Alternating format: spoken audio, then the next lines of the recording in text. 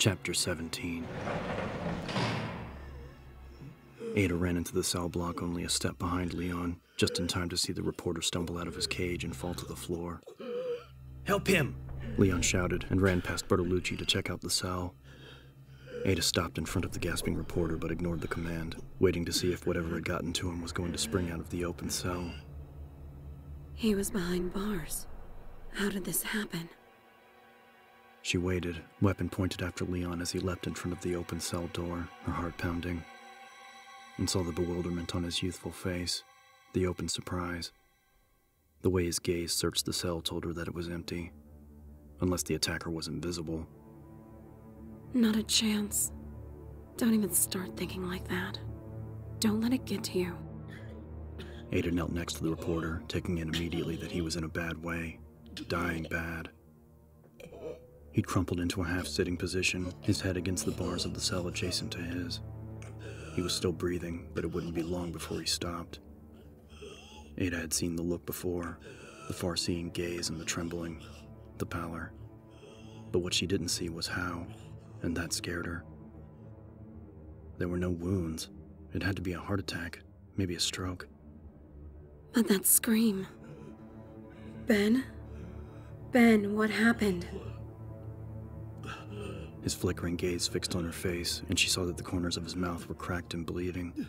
He opened his mouth to speak, but all that came out was a rasping, unintelligible croak. Leon crouched down next to them, looking as confused as she felt. He shook his head at her, an unspoken answer to an unasked question. There was apparently no sign of what had happened. Ada looked down at Bertolucci and tried again. What was it, Ben? Can you tell us what happened? The reporter's shaking hands crawled up his body, resting across his chest. With a visible effort, he managed to whisper a single word. "Window." Ada wasn't reassured. The cell's window was hardly a foot across and maybe 6 inches wide, set 8 feet off the floor. Nothing more than a ventilation hole that opened into the parking garage. Nothing could have gotten through. At least nothing that she'd heard of or read about. And that meant that there were dangers she wasn't prepared against. Bertolucci was still trying to speak. Both Ada and Leon leaned closer, straining to catch his painful whispers. "Chest burns. It burns."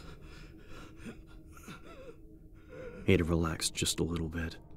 He'd seen or heard something outside of the cell, something that had kicked off a massive coronary. That she could accept.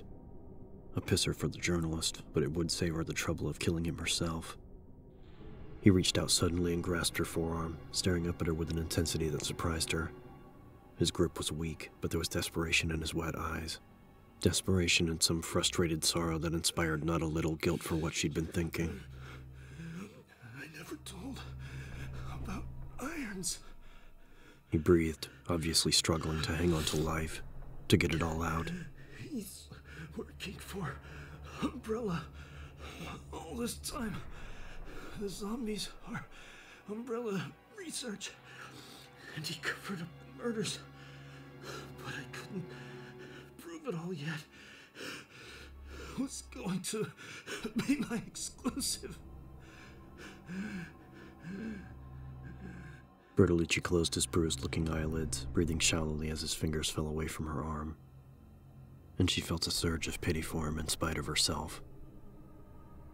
The poor dumb jerk. His big secret was that Umbrella was into bioweapons and that Irons was on the take. It would have been a big scoop, too, but apparently he hadn't even been able to get any hard evidence. He doesn't know dick about the J-virus. He never did, and he's going to die regardless. Talk about a shit deal. Jesus, Leon said softly. Chief Irons. Ada had all but forgotten how clueless the young cop was.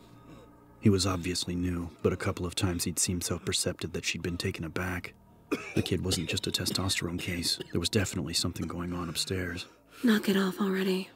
He's not much younger than you. The reporter's about to kick and you need to be on your way. Not worried about Officer Friendly. Bertolucci spasmed suddenly, his hands clutching at his chest as he moaned a sharp, tortured cry of agony. His back arched, his fingers hooked into claws, and the moan went liquid as blood started to stream from his mouth in a burbling gout.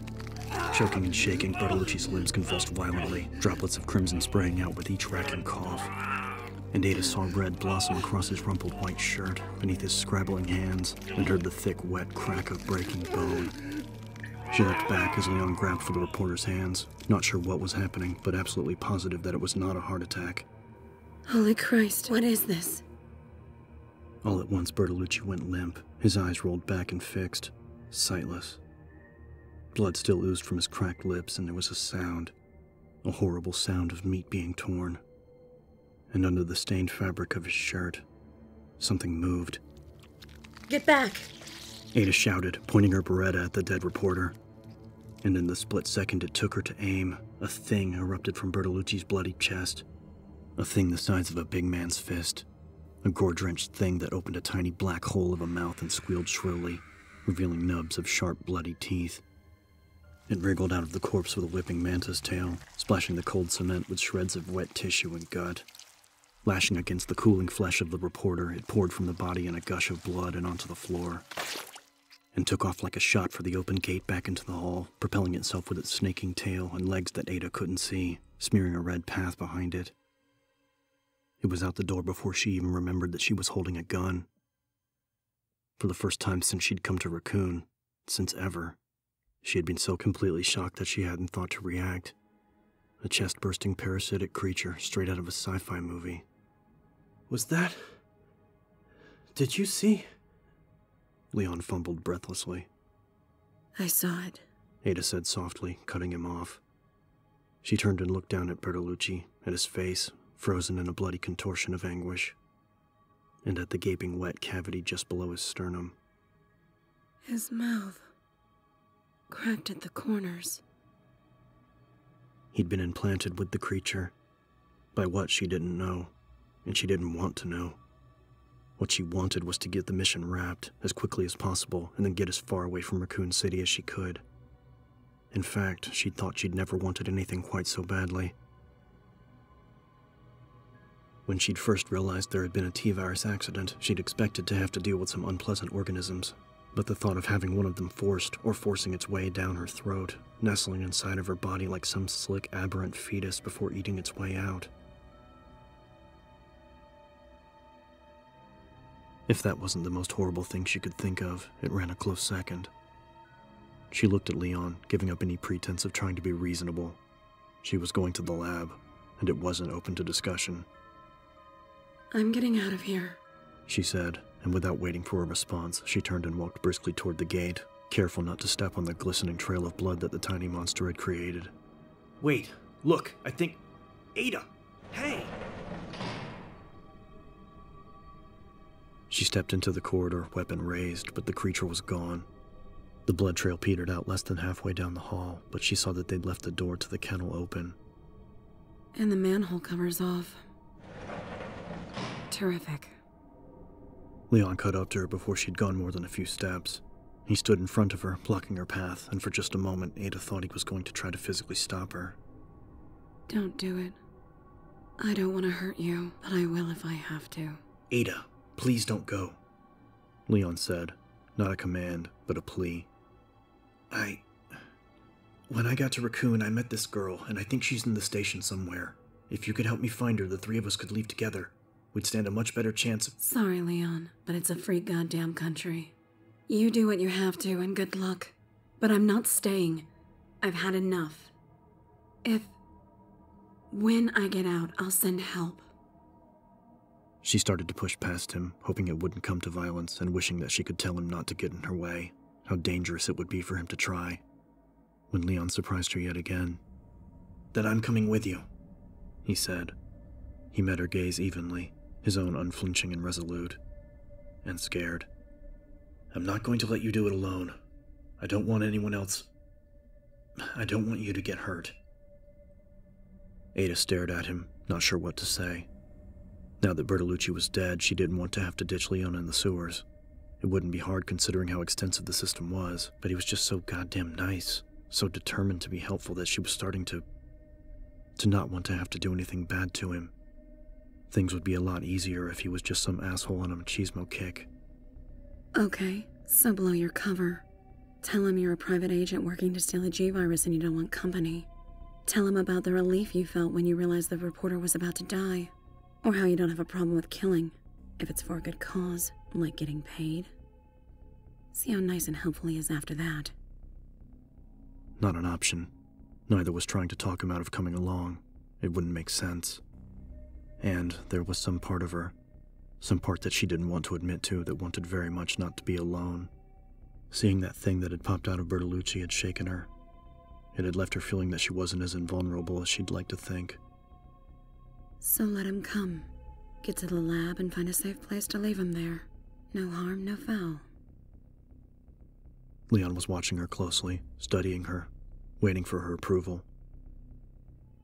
Let's go, she said, and the grin he gave her, though winning, made her feel even more uncomfortable. Without another word, they walked toward the kennel, Ada wondering what the hell she was doing, and whether or not she was still capable of doing whatever it took to get the job done.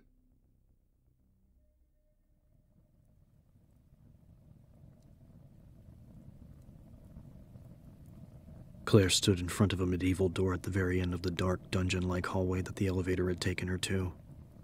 The station had been chilly, but the icy damp of the stone hall made the station seem like summer. It was like she had descended into some ancient haunted castle straight out of the Middle Ages. She took a deep breath, trying to decide how to go in.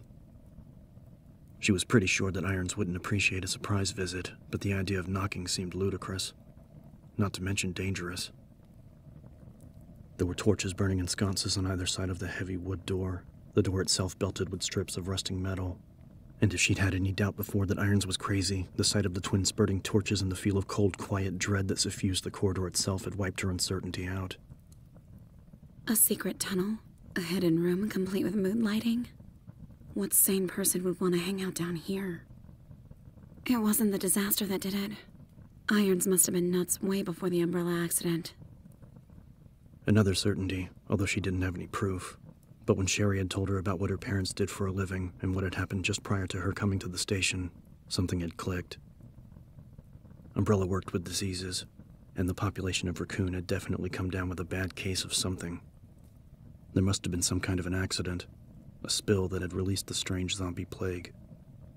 Quit stalling. Claire bit at her lip, not sure what she should do. She didn't doubt that Irons was down here, and she did not want to run into him again. Maybe she should go back up, get Sherry, and try to find another way out. Just because the area was secret didn't mean that it was some kind of an escape route. Still stalling, and Sherry's up there by herself. And you've got a gun, remember? A gun with very little ammo. If this was Irons' hidden lair, maybe he kept weapons inside. Or maybe it was just another corridor, one that led even deeper into the bowels of the station. Either way, wondering about it was telling her exactly jack shit. Claire put her hand on the latch, took another deep breath, and pushed it open, the heavy door swinging in slowly on well-oiled hinges. She stepped back, pointing the handgun. Jesus. An empty room, as dank and unwelcoming as the corridor, but with furnishings and a decor that made her skin crawl. A single naked bulb hung down from the ceiling, illuminating the creepiest chamber she'd ever seen. There was a table in the middle of the room, stained and battered, a hacksaw and other cutting utensils scattered on top, a dented metal bucket and a mop slopped against one water-stained wall next to a portable basin with dried red patches inside. Shelves laden with dusty bottles and what looked like human bones, polished and pale, set out like macabre trophies. That and the smell. A thick chemical reek, sharp and acidic, that only just covered a darker smell. A smell like insanity. Even looking into the room made her want to be sick. Nuts was maybe the understatement of the year for the police chief, but there was nobody home, and that meant that there could be another secret passage somewhere inside. At the very least, she had to check for weapons. Swallowing, Claire stepped into the room, glad that she hadn't brought Sherry with her. Looking at the private little torture chamber was going to give her nightmares. It was nothing to expose a child to. Freeze, little girl, or I'll shoot you where you stand. Claire froze. Every muscle in her body froze as Irons started to laugh from behind her, from behind the door where she hadn't thought to look. Oh my God. Oh God. Oh, Sherry, I'm so sorry. Irons' deep chuckle rose into the hearty, gleeful laughter of a madman, and Claire understood that she was going to die.